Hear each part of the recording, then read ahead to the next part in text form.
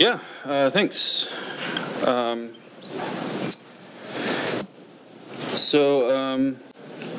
let's get meta with it.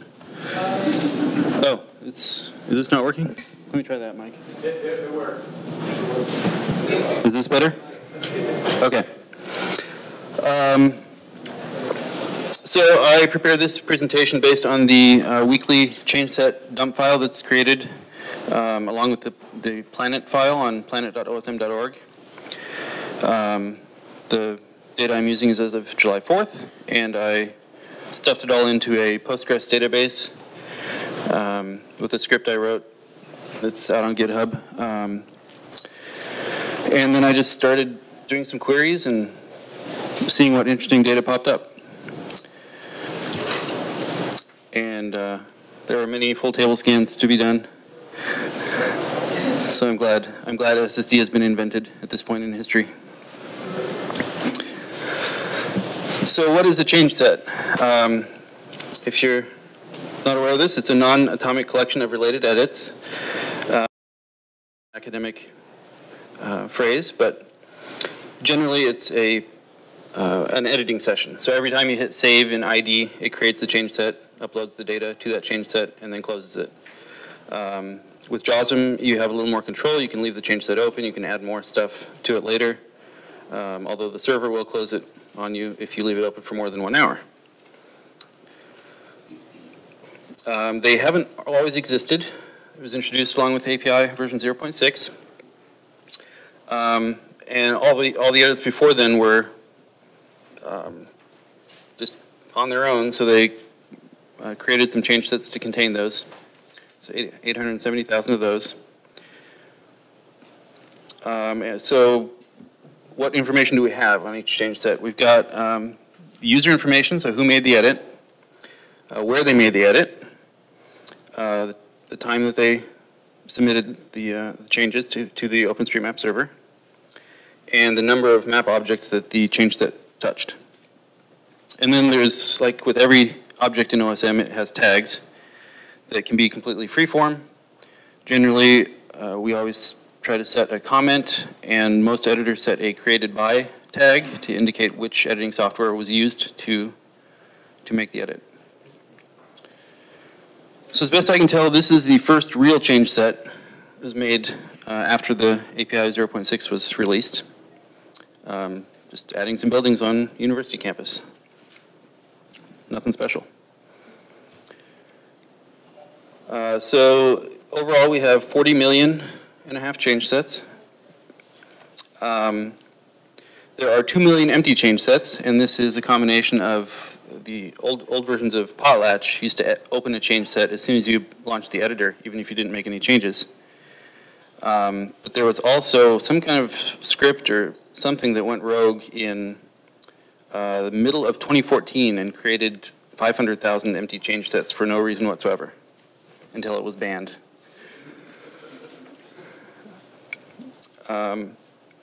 So the total number of changed objects that has been recorded is just over 6 billion.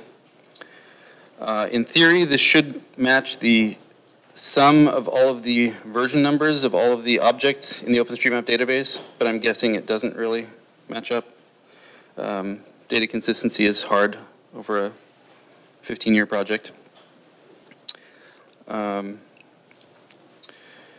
when I started analyzing some of the spatial aspects of the change sets, I started getting errors from Postgres saying, hey, you've got invalid geometry. And I was like, how can I have invalid geometry? It's a box. You've got 2 sets of latitudes and 2 sets of longitudes. Well, it turns out if your latitude and longitude is 214, it is indeed invalid. How were these created? I have no idea. Undoubtedly some bugs in early versions of the API.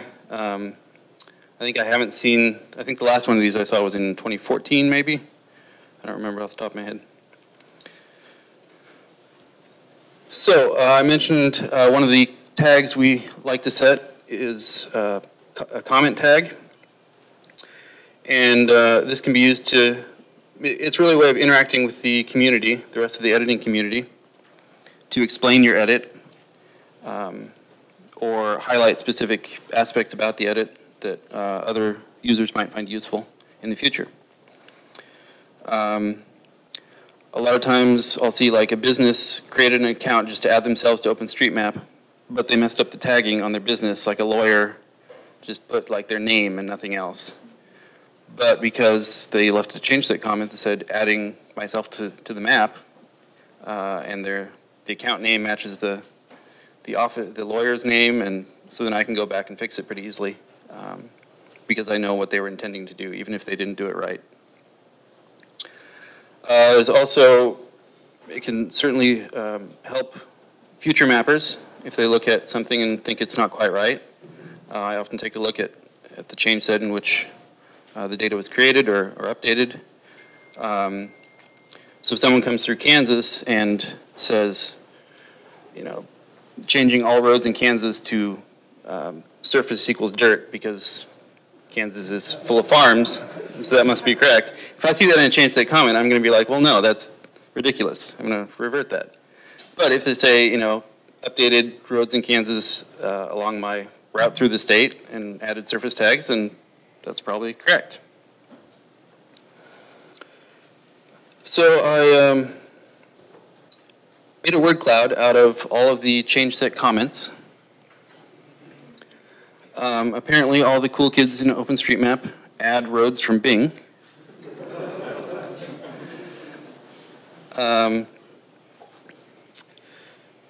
So some things I noticed in this, though, the words add, added, that kind of stuff is much more common than updated or fixed. I think this means we haven't finished mapping the world yet, so we're still adding data. At some point, we may get to a steady state where we're updating more than we're adding. Probably a few years in the future. And you'll notice just under the R from the road, there's a B box word down there. That's actually an artifact from an older editor that's not used much anymore, Mercator. And it put as its change set comment the bounding box and the number of changes and something else automated in the change set comments. And I'm like, well, that's kind of silly because that's all recorded anyway by the server. So I don't know why they did that. But so this is for all the change sets since 2009. Here is for just the year 2010, the first full year that change sets existed. So you notice there is actually Bing, but it's very obscure, tiny. And you'll notice somewhere towards the top, it actually says Yahoo. Who remembers mapping from Yahoo imagery? Must have a lot of new users here. The original version of Potlatch 1, defaulted to using Yahoo imagery back when I started. You'll also notice the B-box word there is more prominent. The Mercator editor was more popular back then. And I noticed there are a few more German words in the early days.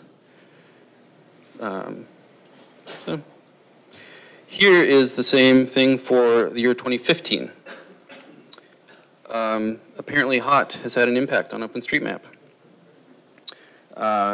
Bing, I was actually rather surprised to see this, that Bing was reduced in prominence by the HOT OSM tag and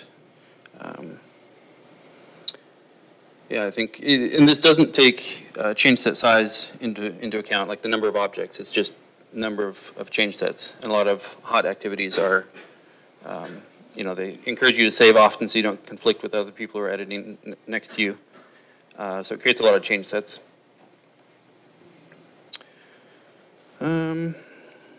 So this is a map conference. I haven't shown any maps yet. So let's get to a map. This is the bounding boxes for all of my change sets. In case you hadn't figured it out, I live in Kansas. I have done some edits around the nation with county borders and that kind of stuff. So I get around. So here is the average size of a change set, and I was pretty surprised at how big it was. And then I realized that the average was a terrible statistic to use. In fact, the median change set size is about 100 meters by 100 meters.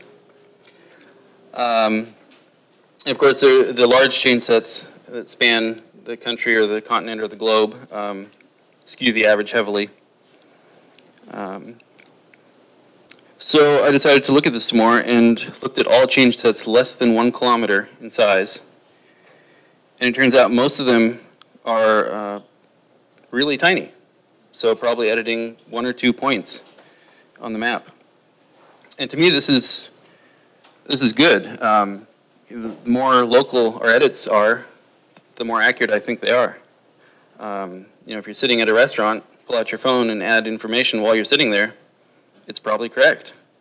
If you're trying to update all the restaurants in North America, you're probably going to make some mistakes. And there's a whole automated code of conduct for automated edits if you are trying to do something like that. So, I want to see more of this, more local edits, more small edits. Next I looked at edits by state, and this is just total change sets. I reduced the change sets to a centroid and eliminated ones that were larger than about a quarter of the size of Kansas. And so, turns out Texas is huge, and New York and California have a lot of people. So it's not all that interesting of a map. Colorado stands out a little bit.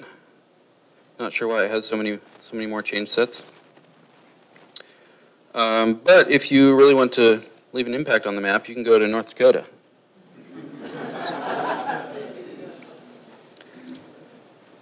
So here I evened it out by population. And it's interesting to see that Texas and New York both lost heavily on this map.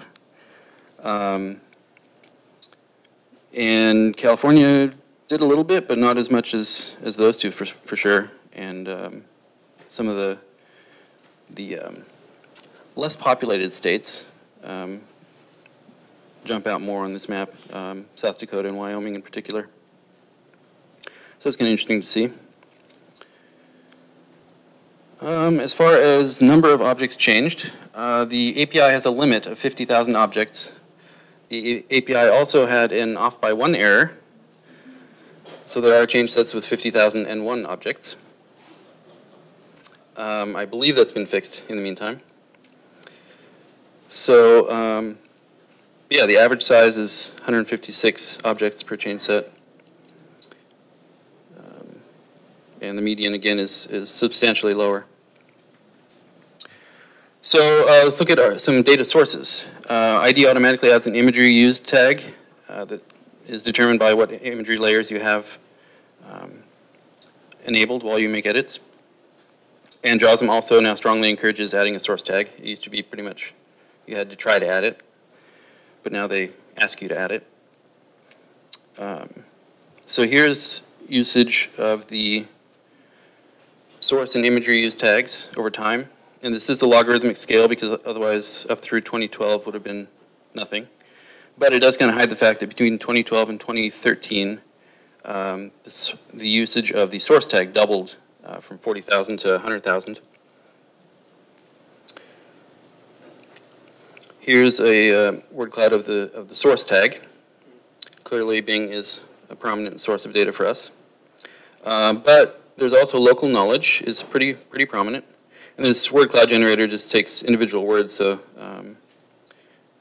the local and the knowledge usually go together in change set comments that I've seen.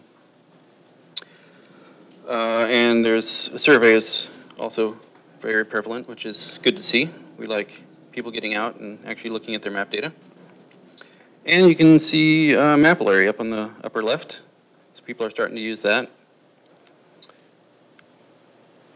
Here is a similar thing for the imagery used tag. And so this is from ID only. The local GPX is what ID puts in if you load a GPX file from your computer. I'm getting a stop sign here. Don't I have 5 more minutes? No? Okay. I'm sitting at 15 minutes here on my timer. Anyway, I guess just quickly cover this. So have you ever been asked, how do you prevent vandalism in OpenStreetMap? It's always a question I get when I try to explain it to people. We get bad edits, bad imports, you name it. Well, we don't prevent it, we just revert it. So I looked at how many change sets there were with revert or vandalism in the comment. And there's quite a number, but at the end of the day, that 43 million compared to the 6 billion is a pretty small drop in the bucket. So we don't generally have a big problem with vandalism. Here's revert activity by year. The spike there is a single user in 2009. Single user reverted a bunch of small change sets. Not sure why.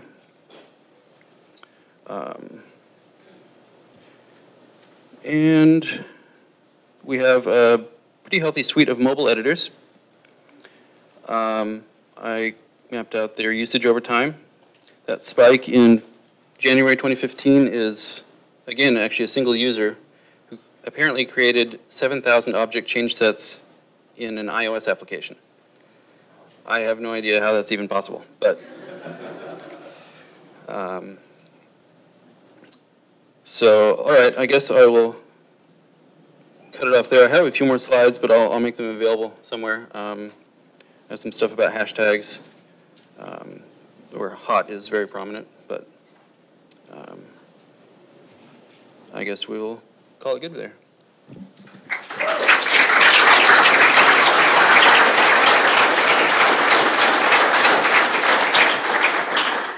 Any questions? No? Oh, Ryan. Do you have a link to those slides? Do I have a link to the slides? No, not yet. I was still tinkering with them this morning, so. But yes, I will put it out somewhere. I can put I'll tweet it out. You can see me on Twitter there. Yeah.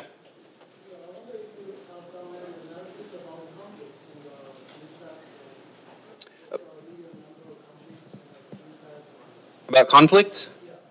So are you talking about like when you try to upload something and it conflicts with someone else, or are you talking about like edit wars? No, you can't really see that in this data, because this is just change sets after they've been uploaded and all the conflicts are resolved. What's that? Yeah, we don't have that data.